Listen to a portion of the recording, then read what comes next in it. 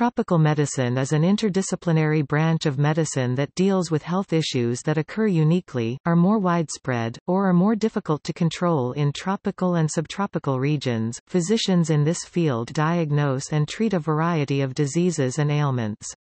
Most infections they deal with are endemic to the tropics. A few of the most well-known include malaria, HIV, AIDS, and tuberculosis. They must be knowledgeable in the 18 lesser-known neglected tropical diseases, which include Chagas disease, rabies, and dengue. Poor living conditions in underdeveloped tropical countries have led to a rising number of non-communicable diseases. These diseases include cancer and cardiovascular disease, which, in the past, have been more of a worry in developed countries. Physicians trained in tropical medicine must also be prepared to diagnose and treat these diseases. Training for physicians wishing to specialize in tropical medicine varies widely over the different countries. They must study epidemiology, virology, parasitology, and statistics, as well as the training required of an ordinary MD. Research on tropical diseases and how to treat them comes from both field research and research centers, including those of the military. Sir Patrick Manson is recognized as the father of tropical medicine. He founded the London School of Hygiene and Tropical Medicine in 1899. He is credited with discovering the vector by which elephantiasis was being passed to humans. He learned it was a microscopic nematode worm called Filaria sanguinis hominis. He continued to study this worm and its life cycle and determined the worms underwent metamorphosis within female Culex fatigans mosquitoes. Thus he discovered mosquitoes as a vector for elephantiasis. After this discovery he collaborated with Ronald Ross to examine the transmission of malaria via mosquito vector. His work with discovering vectors as modes of transmission was critical in the founding of tropical medicine and our current understanding of many tropical diseases.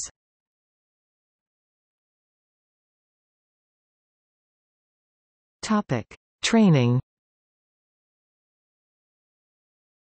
Training in tropical medicine is quite different between countries. Most physicians are trained at institutes of tropical medicine or incorporated into the training of infectious diseases. In the UK, if a physician wants to specialise in tropical medicine, they must first train in general internal medicine and get accepted into the Royal College of Physicians. They must simultaneously study the specialty of infectious diseases while completing a full-time course load to receive their diploma of tropical medicine and hygiene. Their studies are carried out at either the London or Liverpool schools of tropical medicine. Additionally, they must spend 2 years at one of the UK centres approved for tropical medicine located in London, Liverpool, or Birmingham. Physicians in the UK who wish to be certified in tropical medicine must spend at least a year abroad in an area lacking resources. Only then can they become certified in tropical medicine. The training of United States tropical doctors is similar, though it is not a board-recognized specialty in America. Physicians must first complete medical school and a program focusing on infectious diseases. Once completed, physicians can take the certification exam from the American Society of Tropical Medicine and Hygiene in order to receive the Certificate of Knowledge in Clinical Tropical Medicine and Traveler's Health.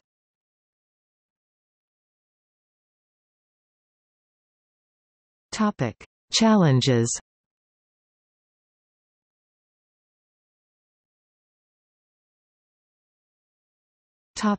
HIV. In developing countries alone, 22 million people are living with HIV. Most infections are still in Africa, but Europe, Asia, Latin America, and the Caribbean are now seeing large numbers of infections as well. 95% of expected new infections will occur in the low-income countries in the tropics.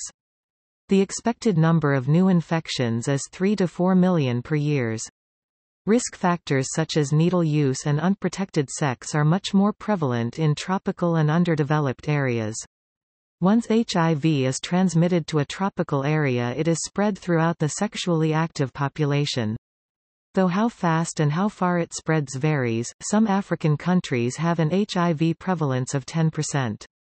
More alarming still, in urban areas, prevalence among pregnant women can get as high as 30%. Healthcare professionals themselves are at great risk of exposure to HIV. An HIV prevalence of 10% means any given workforce will also have a 10% prevalence, and this does not exclude the healthcare team. Tuberculosis is thought to cause a more rapid disease progression. Tuberculosis is prevalent in tropical and underdeveloped countries, only making HIV more devastating. Without the expensive and high-tech medical equipment of developed, Western countries, physicians in the tropics are left with few options. If they are able to catch an HIV-related bacterial or mycobacterial disease, they can diagnose and manage the disease with basic drugs and standard treatment protocol. Many underdeveloped countries do not have a care strategy, and of those that do, they aren't as effective as they need to be to stop the spread of HIV.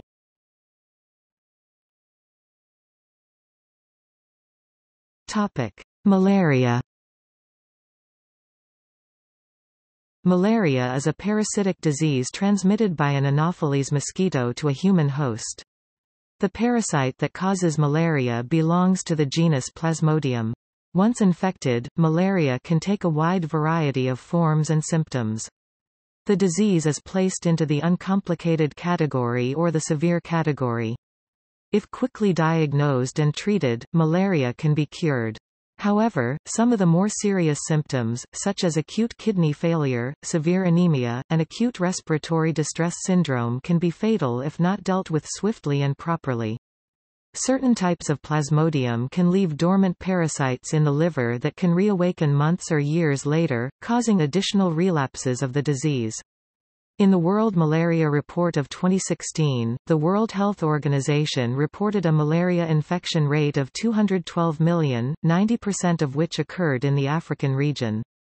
However, malaria infection rates had fallen 21% since 2010 at the time of the report. The WHO also reported an estimated mortality rate of 429,000 deaths in the year 2015. The malaria mortality rate had fallen 29% globally since 2010. Children under 5 contract the malaria disease more easily than others, and in the year 2015, an estimated 303,000 children under the age of 5 were killed by malaria. Since the year 2010, however, the mortality rate of children under 5 fell by an estimated 35%.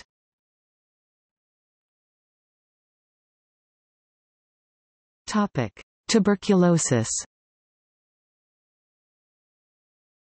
Tuberculosis (TB) is an infectious bacterial disease that can affect any part of the body, though it primarily affects the lungs.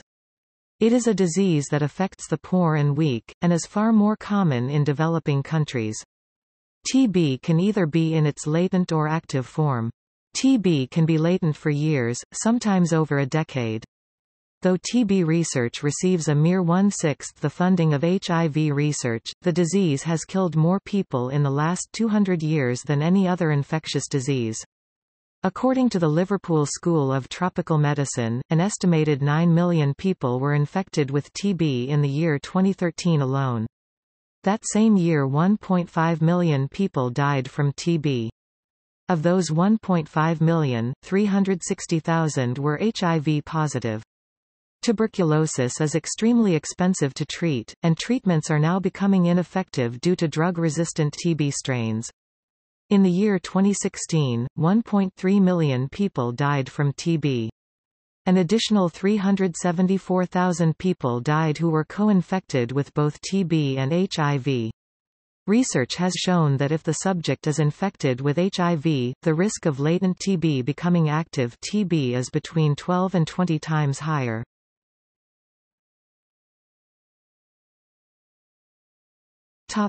Non-communicable diseases.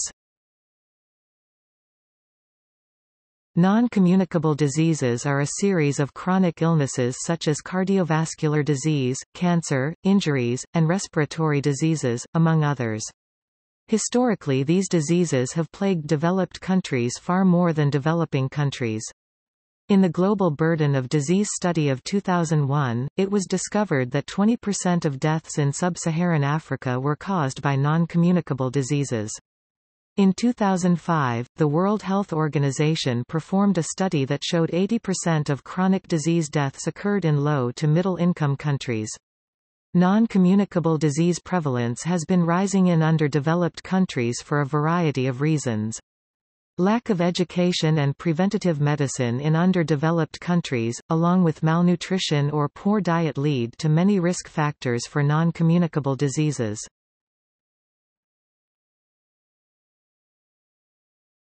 Topic: Neglected tropical diseases. Neglected tropical diseases (NTDs) have been identified by the World Health Organization (WHO) as 18 tropical diseases, affecting over 1 billion people worldwide, especially in developing countries. These diseases are heterogeneous, meaning originating outside the organism affected by the disease. NTDs are caused by parasites, viruses, and bacteria. NTDs are neglected because they are not normally fatal on their own but are disabling. Persons with these diseases become more susceptible to other NTDs and fatal diseases such as HIV or malaria. Neglected tropical diseases effect can be measured in disability-adjusted life year daily. Each daily corresponds to one lost year of healthy life, whether by death or disability. In the year 2010, it was estimated 26.6 million dailies were lost. In addition to this, it is estimated NTDs cause a loss of 15 to 30% of productivity in countries that NTDs are endemic to. According to the CDC, 100% of countries categorized as low income were affected by 5 different NTDs at once.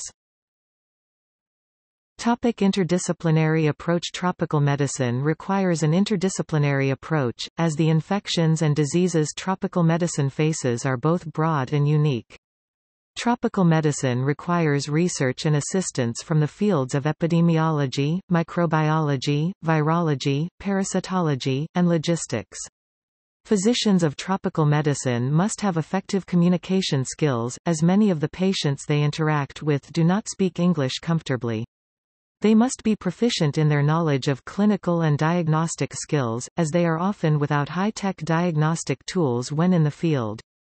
For example, in an attempt to manage the Chagas disease being brought into the almost Chagas-free Brazilian city São Paulo by Bolivian immigrants, an interdisciplinary team was set up. The Bolivian immigrant population in São Paulo had a prevalence of Chagas disease of 4.4%, while Chagas disease transmission in São Paulo has been under control since the 1970s. This influx of Chagas disease led to an interdisciplinary team being brought together. This team tested the feasibility of managing Chagas disease and transmission at the primary healthcare level. The interdisciplinary team consisted of community health agents and clerical healthcare workers to recruit Chagas-infected persons for the study, physicians, nurses, lab workers, and community agents. A pediatrician and cardiologist were also on call. Each were trained in pathology, parasitology, ecoepidemiology, and how to prevent, diagnose, and control Chagas disease. Training from experts in these respective fields was required. They examined reasons for lack of adherence to treatment, and used this knowledge to improve the effectiveness of their interventions. This interdisciplinary approach has been used to train many teams across Brazil in the management of Chagas disease. Tropical medicine also consists of a preventative approach, especially in an educational aspect. For example, from 2009 to 2011, the London School of Hygiene and Tropical Medicine did an interventional study on a cohort of female sex workers (FSW) in Ouagadougou, Burkina Faso, a country in Western Africa. 321 HIV-unaffected FSWs were provided with peer-led HIV, STI education, HIV, STI testing and care, psychological support, general healthcare, and services for reproductive health. The same cohort would continue to follow up, quarterly, for 21 months. At each follow-up they were tested for HIV and were able to utilize the preventative interventions if need be. Using models based on the same study population, had there been no interventions, the expected prevalence of HIV infections was 1.23 infection per 100 person-years. In the actual cohort with access to interventions, not a single HIV infection was observed in the collective 409 person-years of follow-up.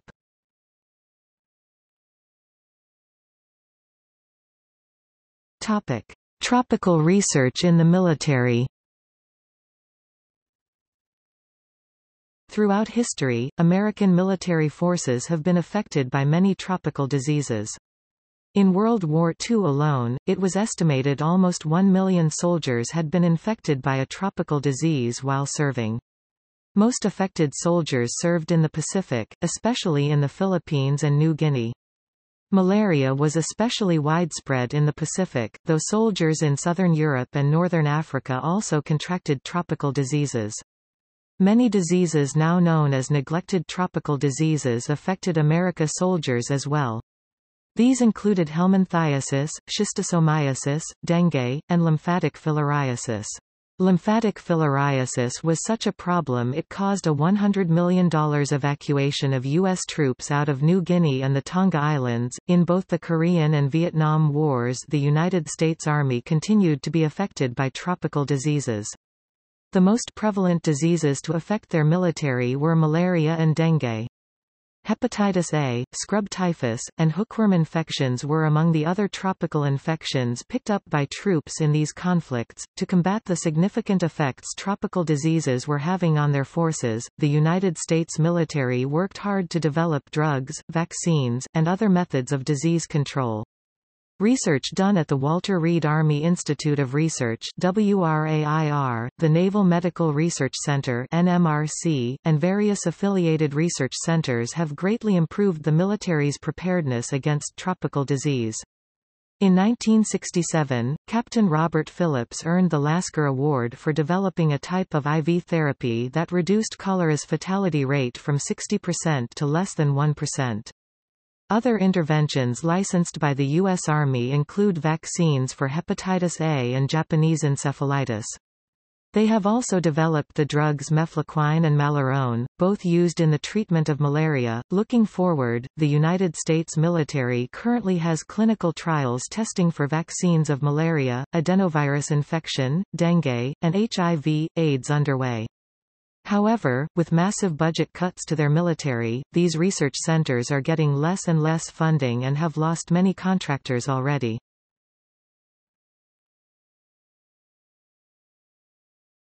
Topic: Bibliography. Jonathan Kaplan. The Dressing Station: A Surgeon's Odyssey. Picador, London, 2001. Deborah J. Neal. Networks in Tropical Medicine, Internationalism, Colonialism, and the Rise of a Medical Specialty, 1890–1930 Stanford University Press, 2012, 320 pages, shows how the emerging field was shaped by physicians and scientists collaborating during a major epidemic of sleeping sickness in sub-Saharan Africa. Anne Sperry. Mama Daktari. The House of Books, Vienna, 2000. John Farley. Bilharzia, A History of Tropical Medicine. Cambridge University Press, 1991. Topic: Organizations. American Society of Tropical Medicine and Hygiene, the Australasian College of Tropical Medicine, Australian Institute of Tropical Health and Medicine, Anton Brine L Centre for Public Health and Tropical Medicine, Bernhard Nocht Institute for Tropical Medicine, Bangkok School of Tropical Medicine, Tulane University School of Public Health and Tropical Medicine, Liverpool School of Tropical Medicine, London School of Hygiene and Tropical Medicine, Prince Leopold Institute of Tropical Medicine, Antwerp, Belgium Research Institute for Tropical Medicine, Philippines Royal Society of Tropical Medicine and Hygiene, Walter Reed Tropical Medicine Course, Silver Spring, Maryland, USA.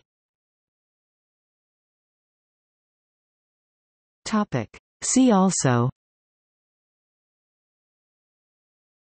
Disaster medicine, travel medicine, tropical nursing.